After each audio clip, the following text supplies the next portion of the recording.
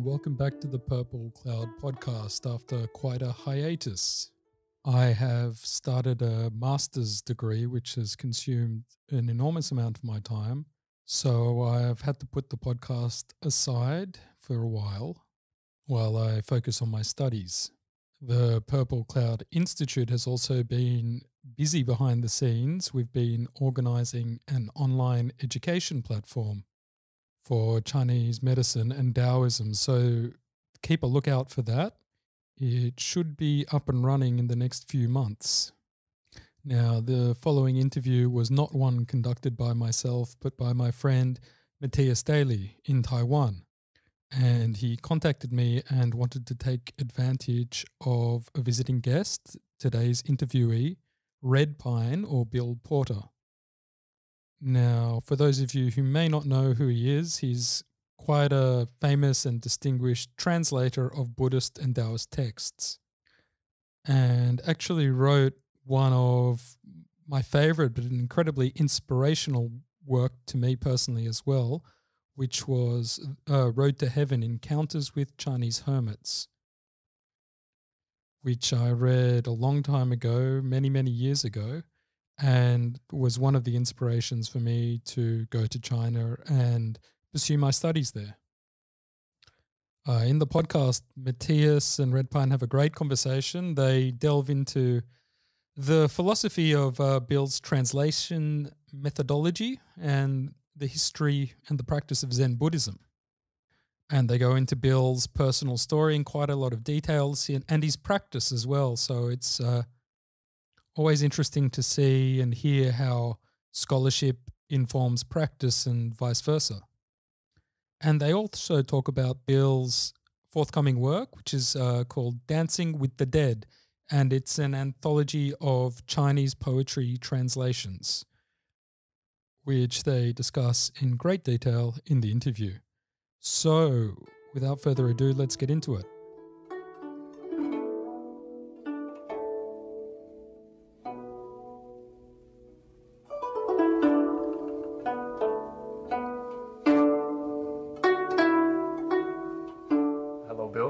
Hi, Mattias.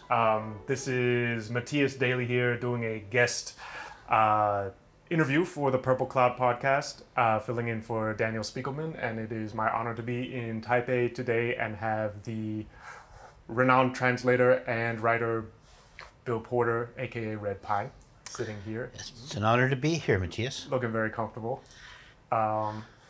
And so as I understand, you are currently in Taipei filming a documentary, or you just finished filming? Yeah, we just finished filming the Taiwan part. The filmmaker had already gotten a lot of footage from China, and interviewed me in my home and around town, and interviewed other people in New York and elsewhere, and my friends. So there was just this big gap because I spent 20 years in Taiwan, and it was from the time I was 28 till the time I was 48. Wow, okay. So that's sort of a formative time in most people's lives, and it was in mine. So we were just waiting for the door to open. Okay. And thank God it opened 2 weeks ago. And as soon as it did, we got tickets and came to see whether we could get some footage of people and places associated with my time here. Okay.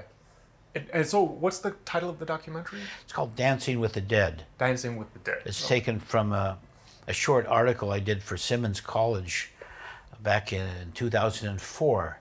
They had the first ever international conference on Chinese poetry. Okay. And they invited some poets from China and Taiwan, and they asked me, how do you translate? And I never thought about it. And I came up with this idea, Dancing with the Dead. Okay. Which kind of sparks a question, I guess. It's just, I recall I've heard you say on more than one occasion to you, the work of translation or the art of translation, the process is even almost shamanic. It can be. I mean, there's obviously depends on whether you're translating a manual, a TV guide, whatever. Poetry is a language form that is that barely surfaces in words. Words just bob up above the surface like a whale and then go back down. That's sort of the nature of poetry. You don't see much. Yeah. You see something and you wonder what's under those words. And were you interested in poetry, reading poetry, or even writing it, involved in it before you came to Taiwan and before you began learning Chinese, or was that something that developed as you learned the Chinese language? Well, I read some poetry. I once even took a class in it in college, and I ran into a few poets that I admired. 20th century poets like Hart Crane is probably my favorite. But anyway, so I had some knowledge of poetry, but I never thought much of it. And I certainly don't write, never have written poetry, and, and I'm certain I never will. But what I got involved in is first reading Chinese poetry, and then I was living in a monastery, Buddhist monastery in Taiwan, and the abbot happened to call me into his office one day and say, "Here, I just helped finance this book. Here's a copy. Maybe there's some English at the back, and maybe you might like to translate some of these poems." Okay. I looked at the cover. It was the poetry of Hanshan and Sherde, Cold Mountain and Pickup. I said, "Wow, I read Dharma Bums by Jack Kerouac." Yeah. And of course, the book's dedicated to Hanshan. So I said, "Wow, here are the poems." Yeah. So, and he had pirated, whoever put the book together had pirated Burton Watson's translations of 1/3 of the poems. Okay. So I took that back to my room and I said, "Here's the Chinese, here's some English of some of the poems." And wow, the style is so unique. And then later I found out Hanshan, Cold Mountain, was one of the first poets who wrote in the vernacular. Oh, Just okay. in the Tang-dynasty, he was rare. And so his poetry was very easy to read. I see. And so that was the beginning of my fascination with Chinese poetry, because it drew me in without any difficulty at the beginning, Cold Mountain. And then I also tried translating it, not really to translate it, but I sort of said to myself, look, this is a great way to learn the language, is trying to translate it. Okay, right. And so I just did that for a while, and then I think I had translated about 50 of the 300 poems, and that's shortly after that I moved out of the monastery to this place called Bamboo Lake, above Yangmingshan, and I lived there for 14 years. But I kept translating a few more of the poems, and then I finally had a collection of 60 or 70, and I sent them to publishers like Shambhala, Weatherhill, and Tuttle that published such things. Of course, none of them were interested, and in truth, they were really bad translations.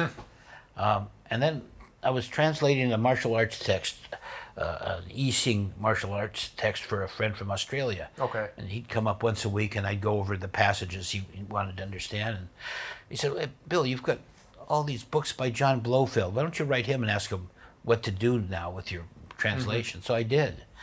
So I wrote him, and he wrote back, and he said, send me 10 of your translations. And I did. And a couple weeks later, I get them back, and they're covered with notes. Okay. He said, "Send me 10 more, and then 10 more, and then 10 more, Wow. and then 10 more," and he encouraged me to translate all 300 of them. Okay.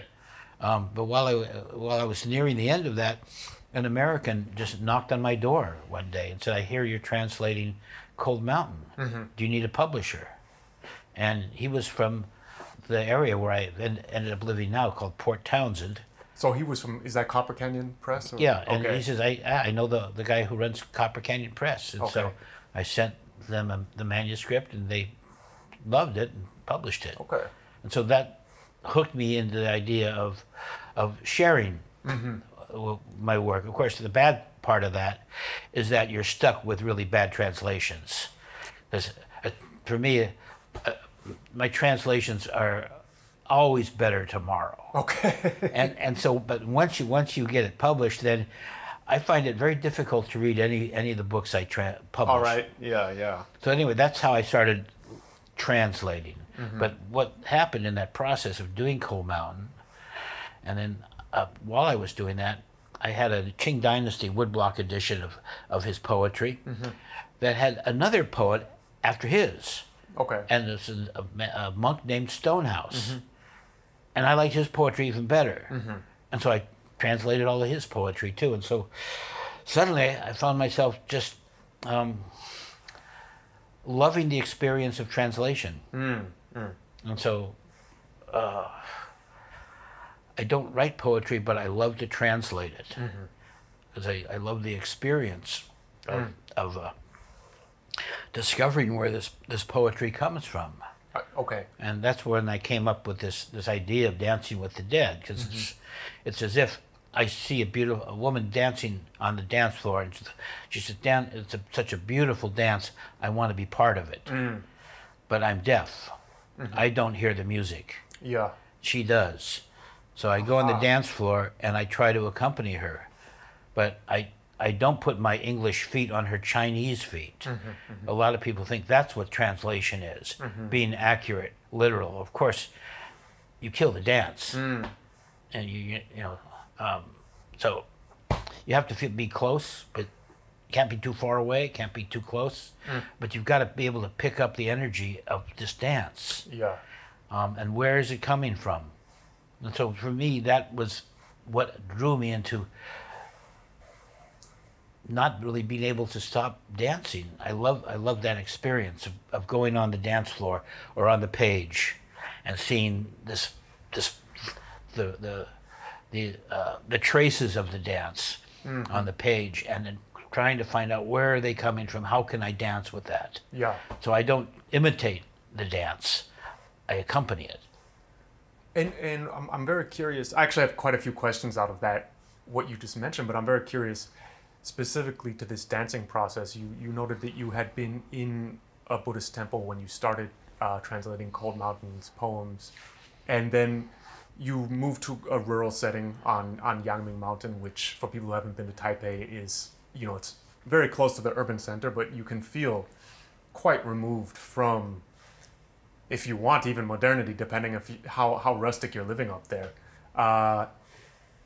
And so I'm wondering, to you, what was the setting? Because to this day, I know cultivators, Buddhists and Taoists, who also look at Hanshan as this legitimate model, sort of iconoclastic, free mountain living master. Some people sort of think of him as more of a Taoist or more of a Chan master, or a mix of the two. To you, was being in a temple setting, and perhaps I don't know what your practice was, if you had a meditation practice, and then living in rural Yangming Mountain, and even maybe later in Port Townsend is a really beautiful area. Has there been an overlap for you with that? Because I mean, so much of Chinese poetry you get these moments where the writer has clearly felt a deep instance of tranquility or inspiration or connection with something that the poet witnessed, encountered, and became one with in the natural world, and often removed in seclusion. Especially now that you're translating Tao Yuanming, that's something he's so famous for. Well, yeah,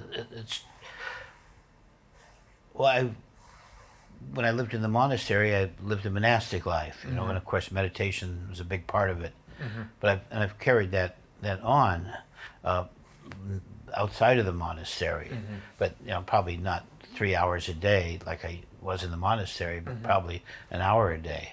So, but living in Juzuhu, Bamboo Lake, where I lived 14 years, it was a rural setting. There was a bus that came up the mountain about once an hour. Okay. So I could get down the mountain to teach English, to make money, to support myself, and but otherwise it was a very quiet setting, very few visitors. Somebody had to know you were there to find you.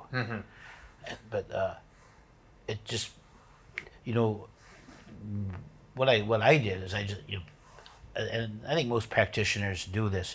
You may run into a place where everybody has a a set practice, like a monastery, organized practice. But once I moved out of the monastery, I was on my own. I put together my practice. Okay, yeah. You find out, when do I like to meditate, and then what else do I like to do? Well, so I would practice calligraphy sometimes, and started this translation practice. Not that I knew it was going to go anywhere, but it's just I liked the experience of just doing it. Yeah. And just when I left America, and when I came here, I had to put together a whole new life, which is a wonderful thing about being a foreigner. Yeah. You have the opportunity to remake your life. Yes, yes. And so I did.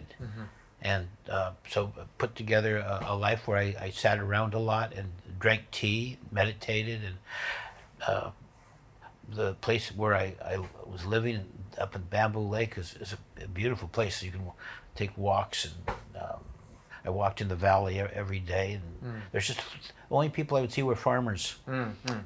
They grow mostly cabbages and calla lilies. So that sort of all was conducive to me being able to put together a life where things didn't clash. Right. They all sort of supported each other, and that this kind of life can work, and it did. And translation just became part of it without me ever intending for it to become part of. Did you? I've noticed in Zen Baggage, and I think maybe at the beginning of Road to Heaven, you quoted Gary Snyder poems, and he also translated some of Cold Mountain's work, right? Yeah. I think he was the first person who or wait, no, I think Arthur Whaley. Oh, wow. Okay. Translated also a couple dozen, and then Gary also translated a couple dozen, because his professor at Berkeley turned him on to. Said, I think you're the kind of person who's going to appreciate Hanshan. And so yeah, Gary and both Arthur Whaley had published some of his poems. And do you personally know Gary Snyder? Or? Oh, sure, yes. Yeah. Okay. Yeah, in fact, it was Gary, at one point I went back to America after I'd been here for some years. I went back for one year. I got married, and we had 2 children. I took my 4-year-old son my daughter hadn't been married, been born then, to America. This artist, this sculptor, invited me to come live on Guaymas Island, near Anacortes, and not far from Seattle, and had a cabin where I could live. So I lived there with my son for a year. Oh wow! Okay. On Guaymas Island, and just took a break even from Taiwan, and continued to translate. In fact, the reason I was able to do it is I got a grant from the National Endowment for the Arts to translate a second volume of Stonehouse. So that was sort of like when I realized that this translation was going to be more than just a whim or just a short-term thing. And just when I was coming back to back to Taiwan, Gary heard that I was in the country. I see. From his, and he invited me to talk to his students at Davis, University of California, Davis. And after the class, he says, "Bill, you need a publisher. I'm going to introduce you to mine." And so then he introduced me to Jack Shoemaker, who had a press called North Point. Yeah. And he published my Bodhidharma book. And he was going to publish several others of mine, but then the person financing North Point died, and Jack had to switch presses. But anyway, Gary and I became friends, and invited me several times to stay at his place. In fact, when I came back finally to America in '93 to find a place to live, the first place I did was to go stay with Gary and his wife, Carol Coda, and spent a few weeks there looking for property that, houses I might buy. But think about where Gary's living on the San Juan Ridge. It's sort of remote. Yeah, I've read about his home there. It's and I had 2 young children that were needing to go to school, and so anyway, I drove up the coast and finally ended up back in Port Townsend, where Copper Canyon Press is located, and I'd met the people associated with that. that press, and another small press called Empty Bowl, and I liked the place, and so I said, okay, let's. And it was a small town, but my kids could walk to school, and I bought a house. So I never did live next to Gary or with Gary, other than those brief times when I was passing through or looking for property. But so something and I don't know if this is kind of I'm drawing together strings that don't necessarily exist, but something. I mean, I've read Gary Snyder's work and Jack Kerouac's as well, and in some ways, Jack Kerouac was definitely not my introduction to the Dharma. But I read Dharma Bums very early on when I was sort of wandering around in my early 20s and kind of had reached some kind of a point where I was, like out of college, and I had a pretty rough time in college. I managed to get kicked out for a while and wasn't really sure what the hell. I flunked out of 3 myself. Yeah, well, I graduated. I didn't flunk out. I got kicked out for behavioral misbehavior. But it was just kind of like looking at adulthood. It was just like, well, what is this? It doesn't look fun. It doesn't, and it looks kind of like people kind of ossify it, and not necessarily in any kind of good way. And I think a lot of people at that age and going through that kind of process, it's easy in the English-speaking world to come across Kerouac, and I had already encountered meditation with Buddhism and Taoism in Chicago, but at that point I was just kind of rootless in New Zealand. I'm also a Kiwi. My mother's from New Zealand. And the Dharma Bums made a really deep impression on me. And the character Jaffe Ryder, based on Jack Snyder, also really, for some reason, just shone out of that book. And so what I'm kind of thinking about is the way that, obviously, Kerouac had not joined the rat race and has become even sort of a symbol for wandering and picking your own path, and maybe ending up not meeting a great end. I mean, he I guess he pretty much drank himself to death, but he's a hero, I think, to a lot of people in a way. And I noticed your Zen Baggage, your book about traveling around to the temples founded by the six early masters of Zen in China, ends with this really beautiful recollection where you're, I guess, just days away from moving to Taiwan for the first time. And I guess I'll just recount this because listeners haven't necessarily read your book.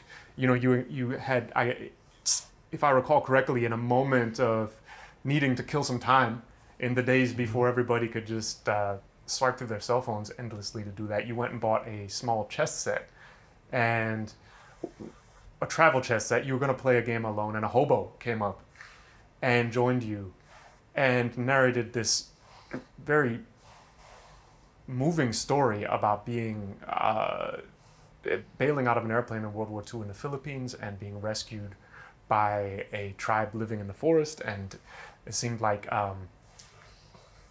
he really became a part of that tribe for 6 months after they saved him. But then he accidentally ended up running into the army again and is basically told, fall in. If you run back into the forest to your new family, well, he knew he could get shot for desertion. And that the way Zen Baggage ends with that meditation and the spirit, a lot of the early Americans who were really bringing Zen into poetry and into novels and memoirs of, I guess you call it dropping out in the most simple terms. And I wonder if you feel, because you speak so much in Zen Baggage, when you look at the history of the founding of Zen communities and what really made Zen different from Buddhist forms that had existed unto then, was this communal living where, it'd be groups of 600, 1,000 monks farming, working together, creating their own, I guess we would call them communes really now. And you make a comment in your book that in many ways, ironically, given how the temples were destroyed, but they were more communist than the communists themselves. And so I'm just, this long roundabout question is, I'm very curious to you, is there sort of an ethos in ancient Zen in China that is similar to 20th century American receptions of Zen? Or were we just taking our own shit and projecting it onto Zen and conveniently finding a canvas half painted on which to finish the painting with our American vision? Well, it's true. 'Cause I visited just about every Zen monastery that existed during the Tang-dynasty or Song dynasty. And what characterizes these early Zen monasteries is they were ecologically aware of a certain niche. We would call that niche the high mountain basin. Previous to this, Buddhists who came from India to China, and then the early centuries, the Chinese who became monks and nuns, they lived in cities, or they lived at the bottom of a mountain. Okay. And occasionally some would become hermits and live, maybe at the tops of mountains. But the fourth patriarch of Zen consciously chose a high mountain basin. When Bodhidharma brought Zen to China, he developed a handful of disciples, and his successor, the second patriarch, Huike, also had a handful of disciples. We only know of a couple names. The third patriarch had one disciple, the fourth patriarch.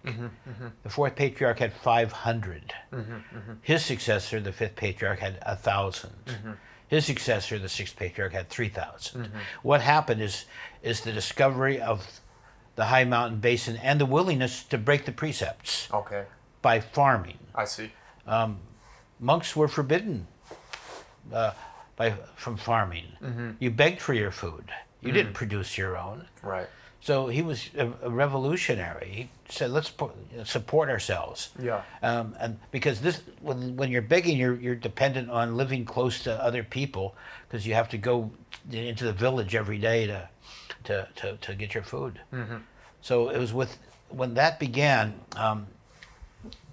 communities developed in the mountains where everybody was doing the same thing. They were all bent on becoming Buddhas. And so up to that point, when people practiced Zen, it was simply, the word Zen just means meditation. It was from Zena. And the Tang-dynasty pronunciation was Zena with a little D at the sound at the beginning. Zena. Zena. And so later it was shortened to Zen. The Japanese picked up that pronunciation, took it to Japan. The Chinese eventually changed that pronunciation in the Qing dynasty to Chan. But anyway, these Zen communities living in the mountains made their daily life their practice, not just the meditation cushion. Washing dishes, Zen. Working in the fields, Zen. And like I say, supporting each other with their work. Of course, every monastery has a hierarchical structure too. Senior monks and monks who were in charge of meditation, or the guest hall. And that's another thing. They invented the guest hall. It was a place in a monastery where you could just show up, and you could stay there for 3 nights. I see. Yeah. And of course they would check your credentials. They would ask you some questions, so you could stay those 3 nights. I once went up to this Zenru temple up on Yingwu, where Empty Cloud's old temple in Jiangxi province, and I wanted to spend the night, and they wouldn't let me spend the night. Finally, on the way out, I said, because I couldn't prove. You say you're a Buddhist. Yeah. Oh yeah, you know the Buddhist words, but how do we know you're a Buddhist? So what I had to do was roll up my sleeve and show them my scars. From the incense I burned down on my arm when I took the precept. So whenever did this work? Yeah. I said, oh yeah, well, we're welcome. So when you do go to a Zen monastery for those 3 nights, you have to indicate in some form that you're a genuine seeker of on the path. But if they let you stay longer than 3 nights, then they're responsible for you for the rest of your life.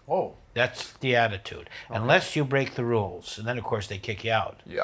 So it's a big thing to accept somebody. But the fact that you could go to any monastery in China and have free food and lodging meant you could go look for a teacher. Because if you're looking for a teacher, not every teacher works for everybody. And so that was another aspect that Zen developed, was the institution of the guest hall. And so there's always somebody in charge of the guest hall, and of course somebody in charge of the kitchen, somebody in charge of the fields. You know, there was about a dozen different offices, and the positions were changed every New Year. Okay. So you'd go from one office to another if you were one of the senior staff. Anyway, that was what made Zen so powerful.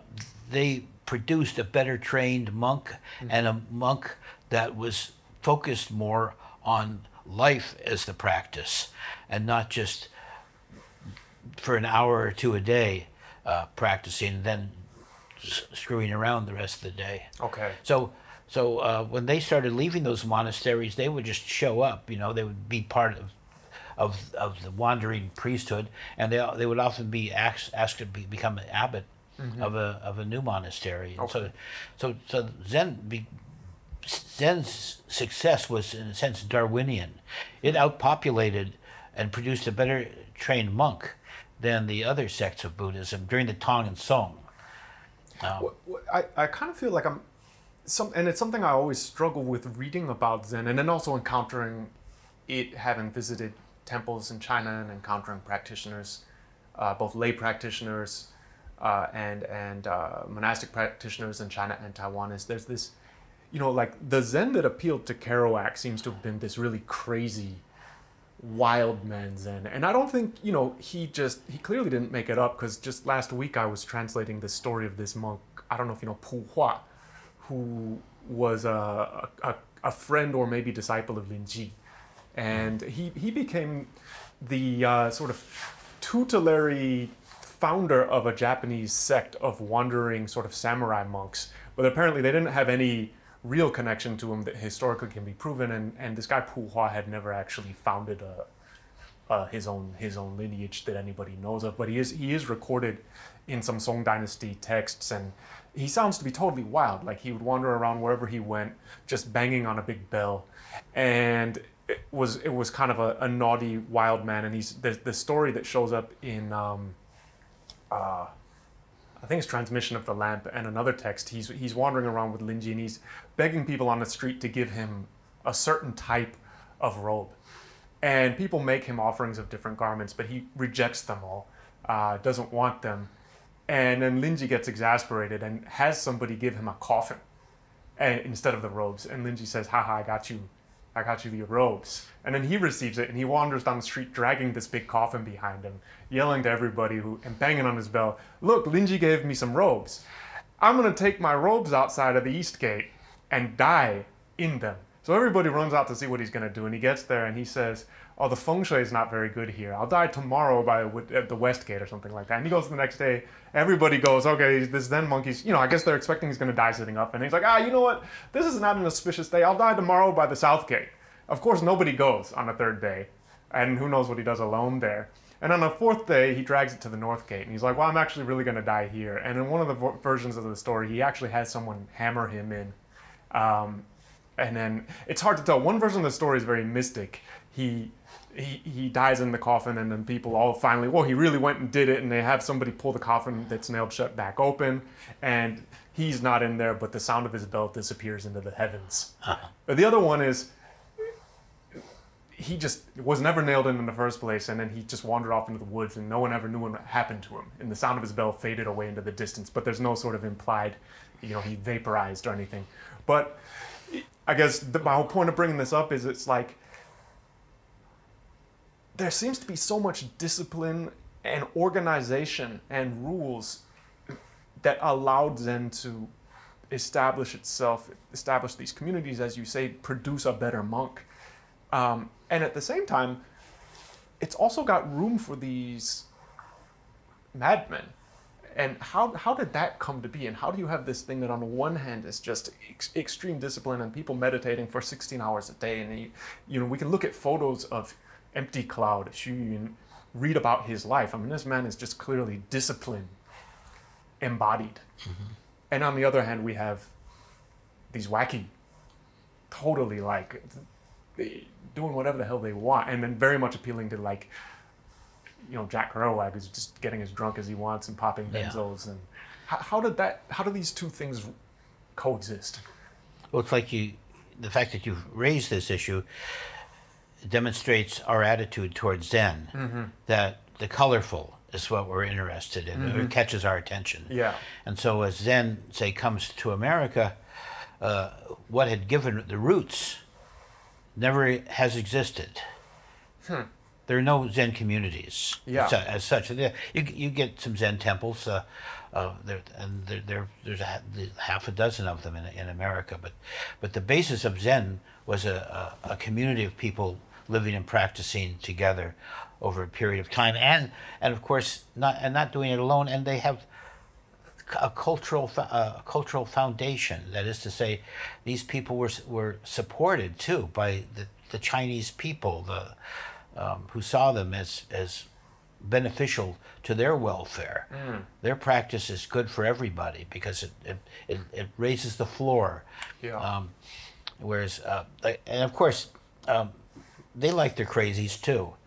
But what we've our impression of Zen, or the first thing that caught our attention, was, wow, this is wild, and that's Zen, and you could say it's a part of Zen, but that's the part that we've sort of zeroed in on and think, if it gives me the right to act as crazy as I want to, and I can just call that Zen. Of course, and people have done that, of course. But if you look at their biographies or ask questions about their life, you'll find out that they burned out to the extent that they kept practicing it at all. So basically, Zen is practicing every day, and we have different personalities. The Chinese do too, and they've always produced nuts, and we'll always produce nuts. Right. But you only notice them when they're in a social context, and so Zen in the Chinese context has always been communal, and that was the biggest problem with the Cultural Revolution, is the loss of the lands. I see. And when I met these Zen masters in China, that would be one of the questions that they would always pose to people who would visit them. Like monks from other temples would visit the great master, and they would often ask them, "So, have you got your lands back?" Because that's the basis of having a community. Because if you have to beg for your food, or if you have to chant sutras for your food, right, which is what a lot of monasteries in China do, and they've had to do after the sense of Cultural Revolution. The way you get food is by doing a spiritual service, like doing a funeral, and so, but these mountain monasteries in the Tang-dynasty weren't doing that. They were just spiritual communities. But anyway. Zen developed in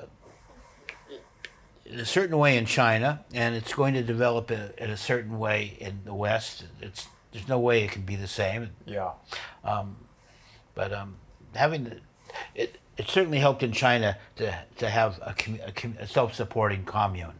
That really helped a lot. And that's been one of the difficulties, and of course the fact that these were monks.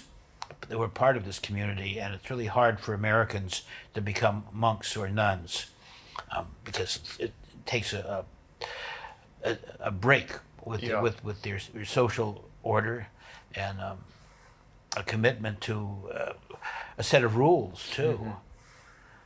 So it's not easy, but Buddhism is making a transition into the West. And there's no way of knowing how it's going to become, and there's no way of saying what's good and what's bad. So it's up to each individual to see how it can work for them. Right now, we're me and some people in where I live in Port Townsend have been working to set up a community meditation hall, for example. Yeah, I visited the building a few years ago. I don't think it was ready at the time, though. No, there was a building, and there's a 500-acre fort outside of Port Townsend that the government had some abandoned buildings in, and we tried to take one over to turn into a community meditation hall. And our idea was a meditation hall for everybody. There's no religious attachment to it. You don't have to wear robes or know a handshake or even give any money. But the State Parks Commission turned us down. Oh, okay. Okay. So last year we went off and bought a piece of land in town. I see. Just a piece of about a half an acre. I think it was 200 by 100, and we've hired a man to design a meditation hall for us that'll be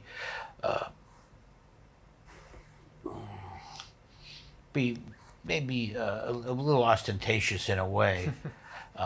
His name is James Terrell. He's known more or less for his sky spaces and that, but one of the members of our group who was establishing this meditation hall was a sculptor who offered to make us a bronze bell, a 300-pound bronze bell. Wow. That he designed, and it turns out his college roommate was this guy, this artist named James Terrell. So we've got a designer now, and we're raising money to open up a hall. So that's sort of our idea of how we can do something to help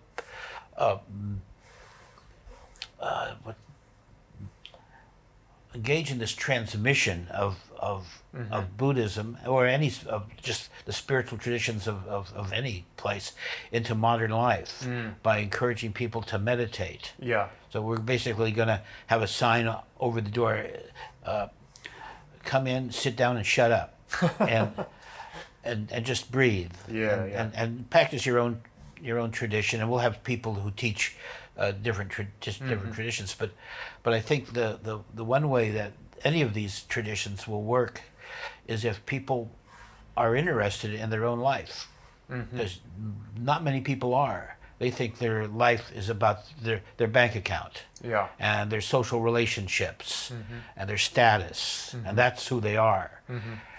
And people don't even know they have a mind and sit down with their mind. So we're going to try to do something like that, to make people realize that this life is worth living and you have a mind, and it's fascinating. And you could do something with that. So I don't know what's going to happen. It's going to be exciting to see. It's well, yeah, it's going to be exciting to see what other people do in their own communities and to help raise the floor. That's our idea. Raising the floor. We don't care about the ceiling. We're going to have a hole actually in our ceiling. I like that. Because that's what James Terrell does. He puts holes in the ceiling. Okay. Is it going to have glass on it? Or yeah, they'll put there's something that covers it during the rains. Yeah, it rains quite a bit there.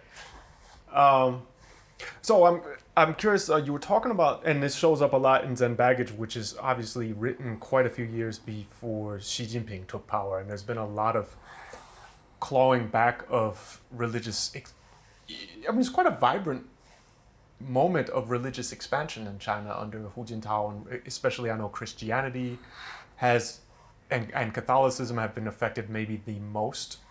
Islam obviously as well. Taoist temples have been knocked down. And I'm wondering if, to your knowledge, because you write a lot about all the work, and you just mentioned that these abbots are doing to get land back that had disappeared during the Cultural Revolution that previously allowed the temples to be self-sustaining agricultural communities. Has Xi Jinping's ambivalence towards religion sort of ended up becoming an obstacle to Zen, to your knowledge? Well, I don't know. Okay. Certainly there have been numerous new restrictions on practices that were becoming popularized back in the 90s and the aughts.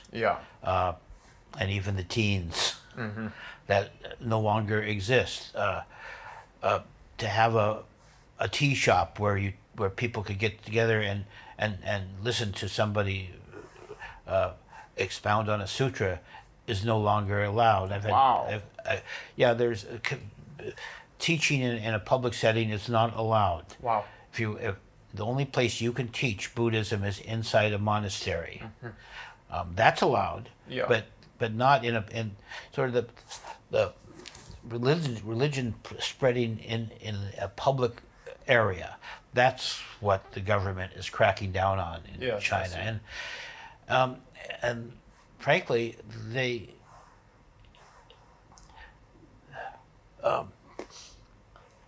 government sees Buddhism as a problem.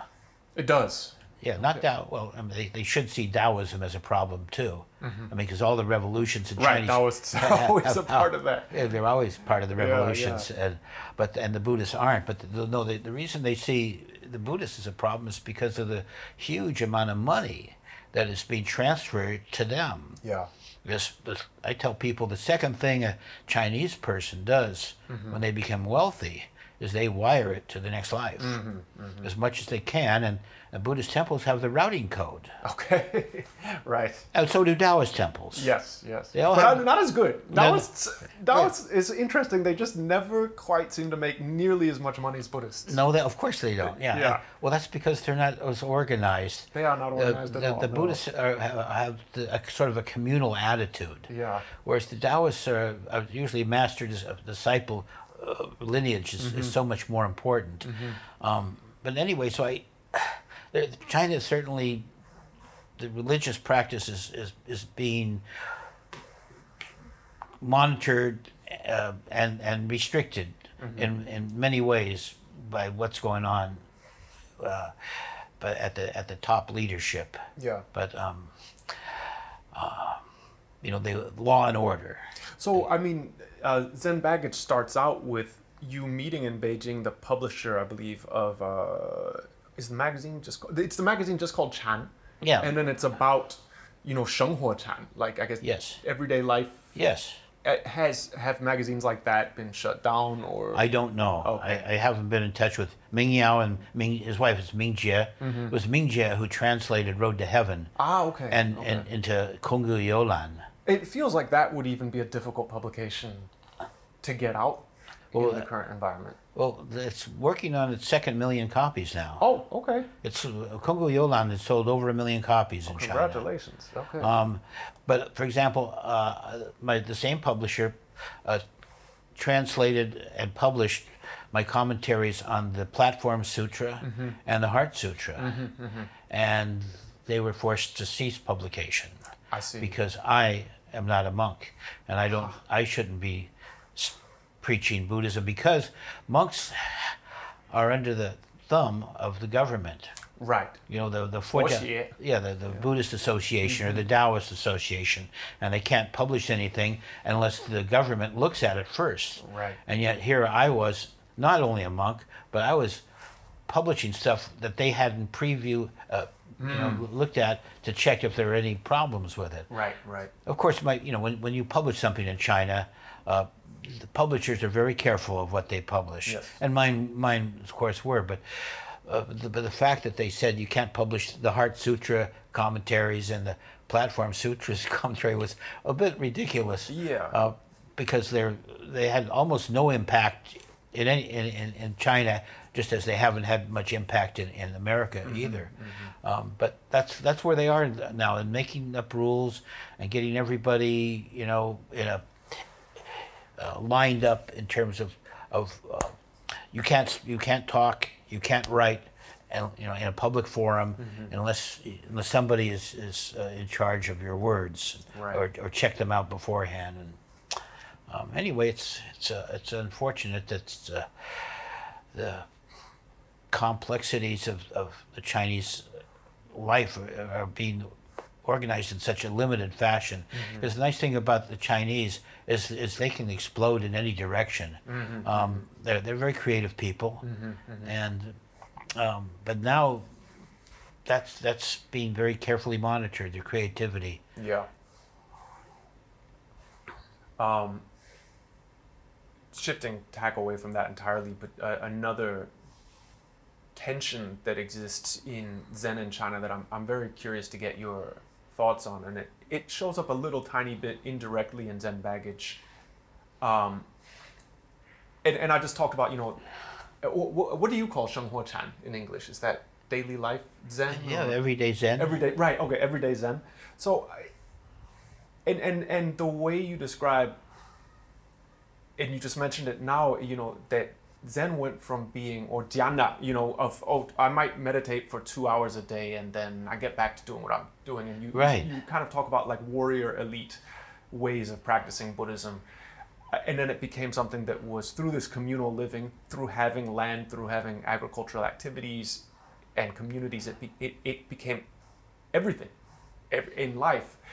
But at the same time, there's something extremely down to earth in that, where it's like washing the dishes is Chan, and it's just that, right? And so it seems to, especially with Mahayana scriptures, I think they can get pretty out there. And I've spent time at like a Gelug temple in New Zealand where the Geshe would speak, and he was a phenomenal, wonderful guy and very highly educated. But, you know, sometimes he would speak to us about, in quite literal terms, like he wasn't speaking symbolically about, you know, if you practice Mahayana Buddhism well enough, you know, you might end up one day being literally able to fly. And then would tell us these anecdotes from ancient Indian history where like a Hindu pundit and a Vajrayana master got in an argument, and it eventually got resolved by them flying into the sky to see who could fly better. And it literally ends with, the Hindu was really good at flying, he had great powers, but he wasn't quite wise enough to understand if you left the atmosphere and ended up in the vacuum of space, you would freeze to death and explode. So the compassionate Buddhist master chased after him and said, hey, my wisdom tells me that if you get out of the blue into the black, you're gonna freeze to death and die out there, so you should probably stop. But this haughty Hindu refused to listen, and so he flew all the way into space and he died, and the Vajrayana master kind of shook his head and said, well, I guess I win the debate. And, you know, I'm sitting there as like a 24-year-old like, what? This is like, you know, an anime plot. Yeah, well, you can just look at them as a parable. But I got to be honest, and I'm sure you've met people like this too. Not everyone takes it as a parable. Right. And so one thing I love about Zen is it's like, just do the fucking dishes. Yeah. And really do them. But at the same time, one can't deny that there also exists in Zen this thread, and it ends up with some of the stories about empty cloud that show up at the end of Zen baggage, and I'm not trying to put this on your shoulders. I mean, the things I've heard, and I've read Empty Cloud's biography, but just the stories that people tell about Zen masters in Taiwan and in China, and they are no less fantastical than the story of the Hindu and the Vajrayana master flying into the sky. And I find that, to be honest, among practitioners I know, it can become a kind of pressure. Like, for example, a lot of my Chinese friends in the aughts and the early teens before I left China were extremely enthusiastic about Nan Huaijin. And for them, as Nan Huaijin fans, and they knew him, they would study with him at Taihu Daoxietang, and they would read his books. It wasn't so much about magic powers, but more about other things like, how long can you sit in full lotus? Can you sit in full lotus for 4 hours? If you can't, then you know your chi isn't good, your meridians aren't open, and you're a terrible practitioner. And at the other end of the spectrum, I would also meet Chinese people who would, you know, they'd be like, well, here, foreigner, you're interested in Buddhism. Let me tell you about Chan, Zen. It's just doing whatever you want, but at the right time. And, you know, sometimes if I really pressed people on it, it could descend into like, well, you know, like being a total jerk could also be Chan if you're, you know, if you feel like it. And so for me, it's sometimes been very hard to resolve this. Like it's almost like on one shoulder, I've got these people telling me like, you need to look at Empty Cloud and people like him and set them as an example of a successful practitioner, and he's essentially Superman. And on the other hand, people who are like, Chan is whatever, man. Yes. And how do you look at this? Well, the Empty Cloud can't die for you. Yeah. You have to die. Mm-hmm, so it has to be your death, which Yeah. means it has to be your life. Yeah. And the path he chose is his path. You can only do what you're capable of doing, but naturally we can make resolutions to do without a certain amount of food and endure certain hardships, and maybe that can be beneficial to your practice somehow, but maybe not. Again, it has to be an individual practice, but Do you think there are markers the way that, for example, and I don't want to put this on Nan Huaijin's shoulders, but I will put it on the shoulders of many people I knew in Shanghai who were big fans of his, where it's like, your full lotus isn't good. Well, then that's not, you're not practicing Buddhism. Yeah. It seems like that's not. There's not much compassion in that. No. To criticize somebody's practice, unless you really are capable of teaching through that criticism, and just to denigrate somebody, anyway, never appealed to me. But yeah, I don't know. It's hard to criticize people, and you never know the full story sometimes of it. But that's why I wouldn't want to be a teacher. Okay. Because that does mean that you're responsible for bringing someone along on the path, and maybe some criticism at a certain time might be helpful, but that's certainly not something I would ever want to do. Now Haijin is I liked him a lot, but he was always making fun of me. Oh, okay. He said, every time I'd see, you're speaking that Taiwan Chinese again. Every time, last time I was with him in Shanghai, before, actually at the end of Zen Baggage, I interrupted the writing to go have dinner with him and some of his disciples, and we had a 5-hour dinner. He smoked 2 packs of cigarettes. He drank an awful lot of Mao Tai Jiao. So I mean. It's one thing to encourage people to meditate and ask someone to do more meditation. It's quite another to be smoking and drinking and talking about money. We spent 5 hours talking about he and some other people, they were going to corner the Mao Tai market. I would know who was at that dinner with you, a fellow... last surname Lai from Guizhou was probably there, who was one of my Chinese medicine teachers in Shanghai. He had a long, interesting life story, and I forget her name. His first foreign disciple, the French woman who's at the Sorbonne, who was the teacher of Daniela Campo, who wrote the biography of Empty Cloud. Yeah, she was also there at that dinner. Anyway. Yeah, I don't want to say.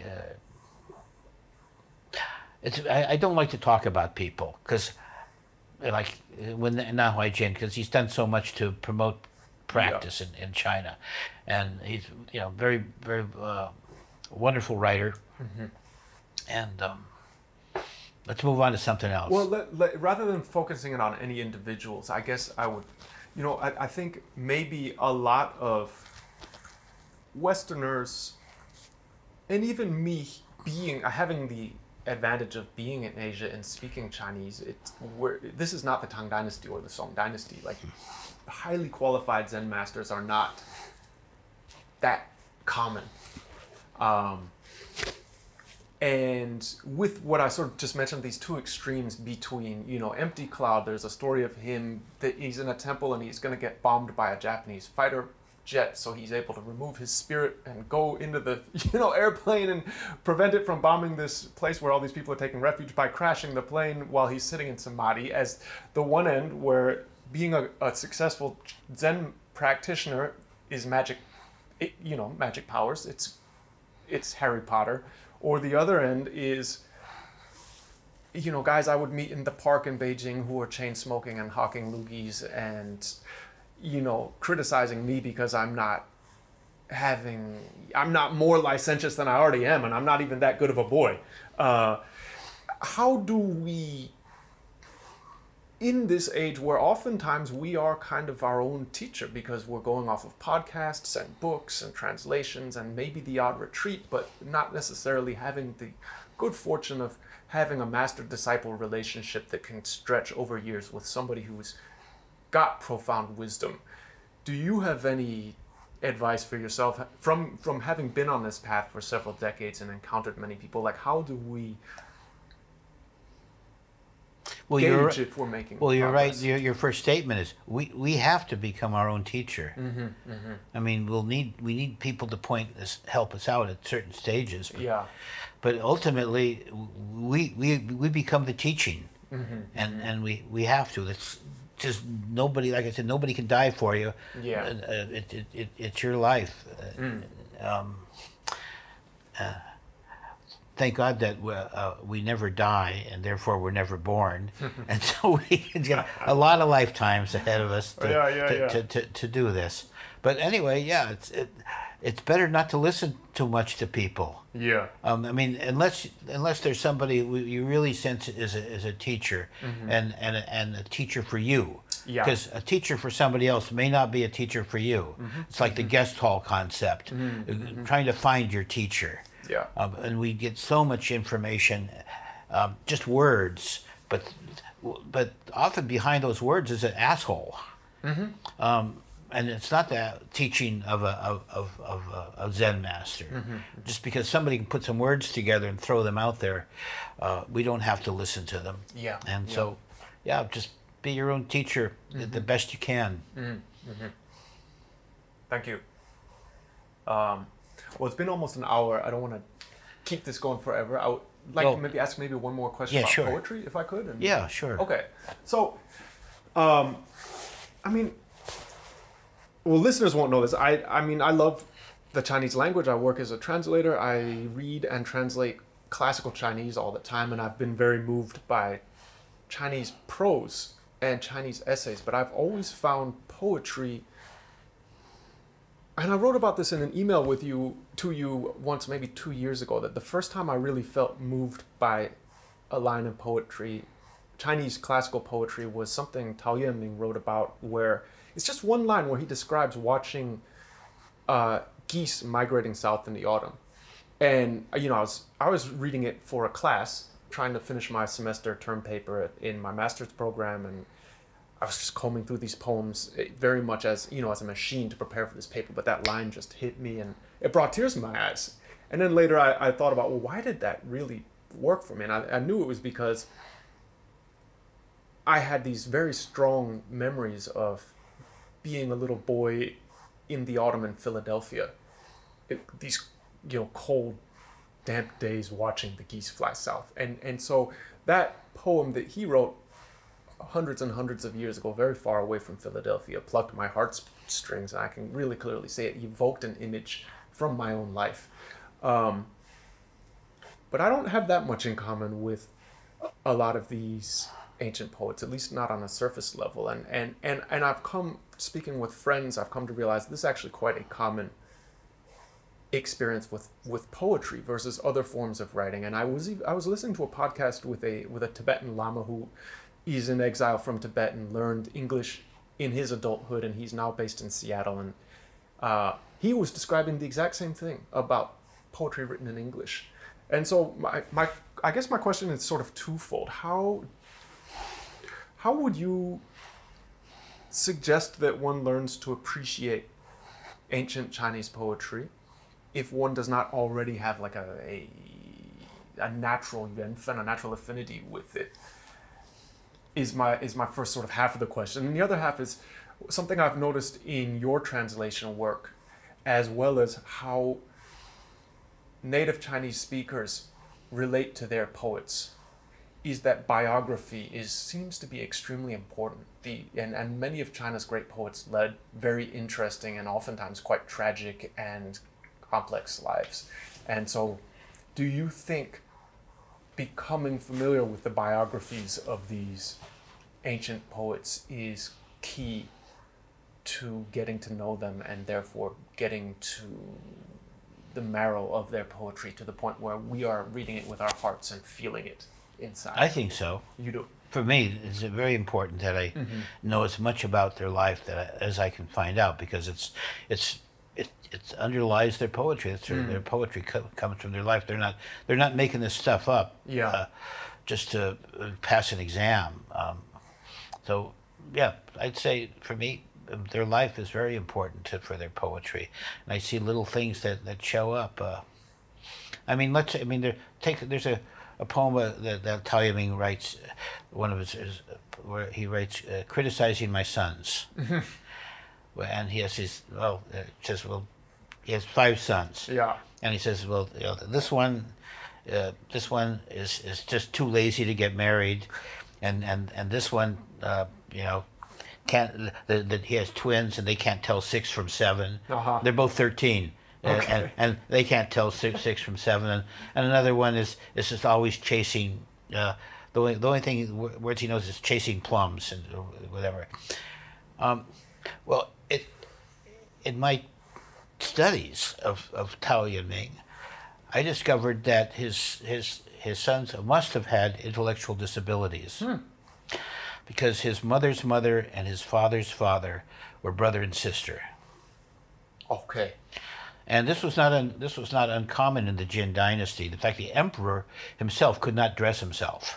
Wow. And neither could his successor. They were physically disabled. Yeah. So, Tao Ming's sons all eventually got married, and they had heirs and so forth. But the knowledge that behind his poem helped me, choose certain words, certain way of writing that poem, and just a lot of his poems become so much clearer in the sense that I can find the better words, I can find the right lines, because I know what was going on in his life at the time. And if I just took the words by themselves without any knowledge of the man, if a machine just generated those words, I wouldn't dance a very good dance. I see. So I think you have to know. I mean, it's an old controversy in the literary world, the poem as object of art. Like for us, Shakespeare, we don't even know really. I read a great article in The Atlantic 3 years ago, questioning whether Shakespeare was actually a woman, and came up with it was a long and really well written and compelling, argument that Shakespeare might have been this woman. And at the end of the day, I have no idea. But what it really drove home is we really don't know who Shakespeare is, because if there's enough mystery that we could still be debating, was it actually this woman? We really don't know that much. Whereas so certainly when I was exposed to Shakespeare in high school and college, we were not looking into Shakespeare's life. Compared to when I took classes in Sudongpo's poetry and Ci lyrics here in Taiwan, and fortunately Lin Yutang had wrote a really wonderful book, The Gay Genius in English, about Sudongpo, back when gay meant happy, I believe. He wasn't implying Sudongpo loved women, for sure. He might have also been gay. But anyway, the whole thing was, it was this deep dive into the life of the man in that course. In fact, we spent possibly more time discussing his biography than his writings themselves, which is, it seems to be perhaps I don't know if you would say that is the Chinese literary tradition that reflects generally how people do relate to the writers. Well, they do. Well, especially Chinese attitude towards poetry. Yeah, is so related to the heart. Words come from the heart. The poetry is called words from the heart. So if you don't know that heart, and all you know is the words, then you know a very superficial part of the man. That's all. Okay. I mean, I couldn't translate. I guess I could, but I wouldn't be satisfied with my translations if I didn't know a lot about the man and the period. There's language, the word usage changes and things they're referring to. That's important when I translate a line. Is what is he referring to? Yeah. So, because I'm free when I translate a poem. I don't have any rules. Okay. I just want the poem. I just want the heart, where I always see that the original poem is not the poem on the page. The original poem is in this person's heart, and it comes out because that's the only way we know to get. That's our only conduit to the heart. Just about is through language. Yeah. And so I gotta find that heart. Okay. And I'll do anything to find it. I don't have anything to protect in terms of integrity.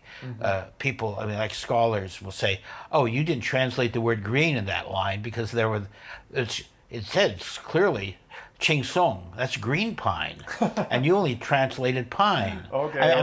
I mean, there's a lot of. That's just an example because I'd say Chinese poetry, especially classical poetry, is fixed in its syllable count. Yeah. But if it's a 7-syllable line, maybe there's only 3 words in that line, 3 characters in that line that mean anything. A lot of Chinese poetry is filler to get the syllable count. Oh, okay. So I look at a line as it's got room for me to work with. I see. To do something more creative in English because I'm trying to dance. Yeah. And I want to have fun too. Right. So, if I couldn't know about go back to your original question about the biography of the person who wrote it, I might not be even interested in reading it in the first place. Okay. That's what, like Cold Mountain, I was attracted to him because of who he was. Yeah. So it's, and now my most recent guy, my dance partner, Tao Yan-ming, too. I've fell in love with him as soon as I heard about him and tried to read his poetry. It's taken me about 40 years to get to the point where I felt I was ready to translate it. Wow. But he's a hard guy because his lines are so short. They're not 7 characters. They're 4 or 5. Right. And so it's a very tight line, and you discover right away that among those 5 characters, maybe there's only 2 characters that mean anything. He uses a lot of empty words too, but you don't know which ones they are. Okay. Very nice. Well, I think that's a really good place to stop. Just 2 very small questions. When can readers expect to see your Tao Yan-ming translations, and when will Dancing with the Dead, the documentary, be available? Well, the Dancing with the Dead book will be out next April, and what that is, it's a selection of all my poetry translations. So 11 different books, beginning with Hanshan, actually beginning with the ox herding pictures and Cold Mountain, which you sent me, the ox herding pictures years ago, and then ending with Tao Yan-ming.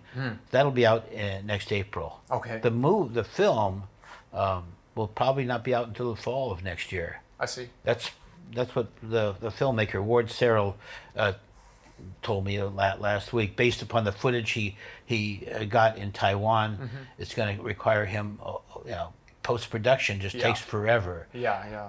Blending everything in, what storylines he's going to choose based on the images he collected. So that'll be out in the fall, and Tao Yan-ming will be out next winter. Next winter, okay. Yeah, Look forward to that. Next winter. Because it would be out sooner, but publishers don't like to have books too close together. Okay. By the same person. Yeah. Sales. But it's done. It's done.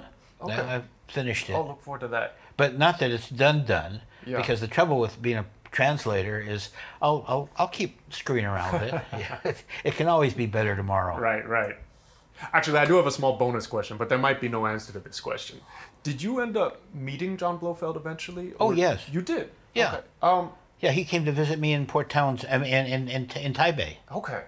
Well, if you don't mind chatting for another 5 minutes, can I ask your impressions? He was is a huge hero of mine, and I think his autobiography is called Wheel of Life. Yes. And then he wrote a book about Taoism. He wrote 2, but one I really, really liked was Secret and Sublime.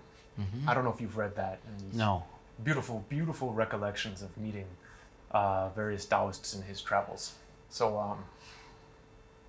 I think a lot of people would, if you have any impressions of John Blofeld to share, would be... Well, he was a great help to me, encouraging me to... Like I said, I wrote him out of the blue, just in care of his publisher in England. Yeah. He was living in Bangkok, and he got the letter, and he encouraged me to translate Cold Mountain, all of it. And when I finally finished, he asked me, he said he would like to write an introduction to it. And so I went to visit him in Bangkok. Okay. And he finished it there. And while I was there, I spent about a week with him in his house. And he had an old Thai house on stilts. Wow. And a good size piece of property too. So it was in an urban setting, but on an island in an urban setting. And he lived there with his adopted Thai daughter. When he left China for Thailand, he resettled his wife and children in London. Okay. But he never went back to England. He spent the rest of his life in Thailand. And his adopted daughter, B-O-M, is his daughter's name. She's still there.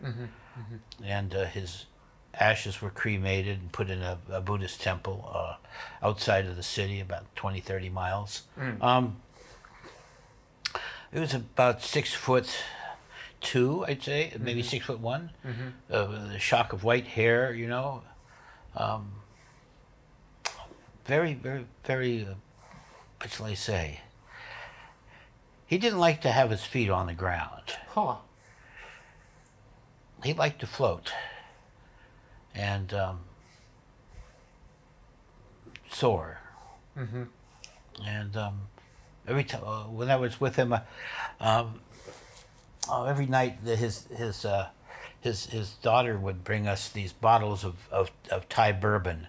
And we go through 6 or 7 bottles but these are bottles that are like maybe bigger than a Coke bottle. Okay. But anyway, we'd sit there in bed and read poems, and I mean, just to sit with somebody who cares about stuff like that. Yeah. And to get wasted. Yeah. That was a real fun moment, because he wasn't supercilious. He didn't make any errors about himself or attainments or anything like that. Yeah. He was just a happy man and loved to be happy, and especially loved to be with somebody who cared about something worth caring about. So that's very cool. I'm so happy I got to know him, and I dedicated my Bodhidharma. my Bodhidharma book to him. Yeah. It came out just after he died. I see. Just before he died. He died about 2 months after I sent him a copy. My friend Dan Reed was taking care of him then. And Dan Reed translated his Chinese language memoirs into English. Yeah. Also, Dan Reed was there when he passed away. Yeah, Okay. I believe so. I don't know if it was there that day. He had been helping him because he had cancer and was dying. Yeah. And I know Dan was there for that period. I don't know whether he was there that day or night. Yeah.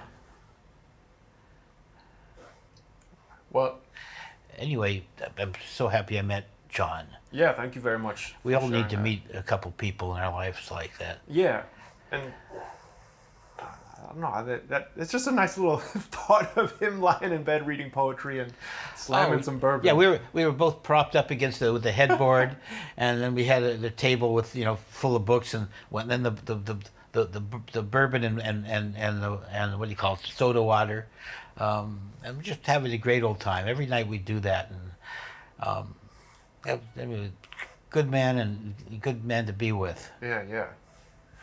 All right. Well, I think we should definitely stop with that. And my thanks again for you joining us for this Purple Cloud podcast here. And encourage everybody to buy more books, buy more Red Pine books, and see the movie. Okay, yeah. He shrugged. He said you didn't have to buy the book, but yeah. Get out of the library if you don't buy it. Yeah, just be good. Yeah. Okay. On that note, I'd like to thank both Mattias and Red Pine, Bill Porter, for taking the time out and bringing back the Purple Cloud podcast for all of those of you out there who've been missing it.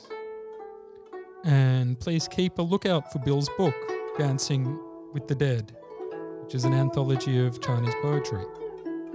And while we're on the subject of things to look out for, please follow us on Facebook, Instagram, YouTube if you don't already, and keep an eye out for our forthcoming online education platform. A lot of exciting stuff coming up on there. Thanks for listening. Bye for now.